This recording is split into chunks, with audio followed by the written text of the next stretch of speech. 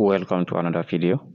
In this problem of a vertical equations, we want to solve for the value of x. But note that if you have I square equals to -1, so that is a complex root. And so if I try to rewrite this problem as the root of x plus 1 equals to, changing this to 2i raised to power 2, so it's still minus 2 according to the assumption above. And if I take the square of both sides, so just to cancel the roots at the left hand side, so we have 2i square all raised to power of 2.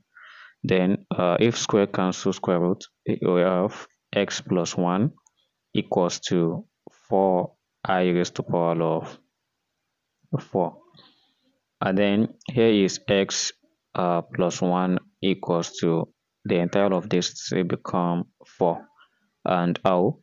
The reason is, if you have this I raised to power of 4, it can be broken down into I square raised to power of 2, and where everything is minus 1 raised to power 2, so which equals to 1. And 1 multiplying 4, that is still 4. So therefore x here equals to 3. But looking at this, if we try to substitute it in the given problem above, so we will discover that it's not going to be equal, because so doing this, we have the root of 3 plus 1.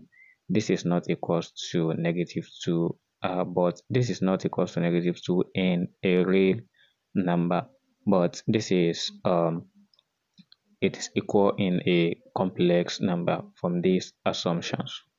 And if you consider this as one of the first method to solve this, so just to check that x equals to 3, and we can still assume another method, and here is the method. Suppose you have the root of x plus 1 equals to -2. So if I transferred -2 to the left hand side, so let's say we add 2 to both sides. So here becomes root x plus 1 plus 2 equal to 0. And if I try to take the square of both sides, and we have this equal to 0 raised to power of 2. So the expansion of this becomes x plus 1 plus y this is 4 root x plus 1 plus 4, everything equal to 0.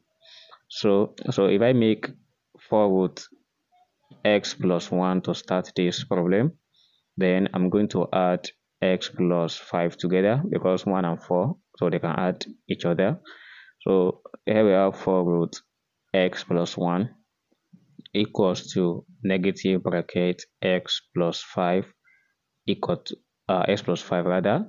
Then by taking another square again, so 4 we take square, that is 16, and square we cancel square root, so this becomes x plus 1 equals to this negative we negate because of the square, and we have x plus 5 is about to left.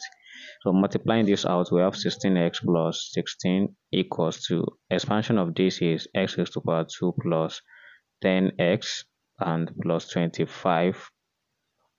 So, and if I transfer the left hand side to the right hand side, we have equals to x raised to power of 2 plus 10x plus 25 minus 16x plus minus 16 rather, and everything equal to 0. Then we have x squared, this and this, it becomes negative 6x, while this and this is plus 9 equal to 0. And we know here is a quadratic equation, so if we try to factorize this, it becomes x minus 3 raised to power of 2, and everything equals to 0. Then we can conclude that this value equals to 3. So automatically the left hand side equals to the right hand side here, but this is not equal in a real space, all right, but it is equal in a complex so this is how to solve this. And some might say the equation does not exist yet, but this is the satisfied value of it, which is x equals to 3. Thanks for watching, and please subscribe to this channel.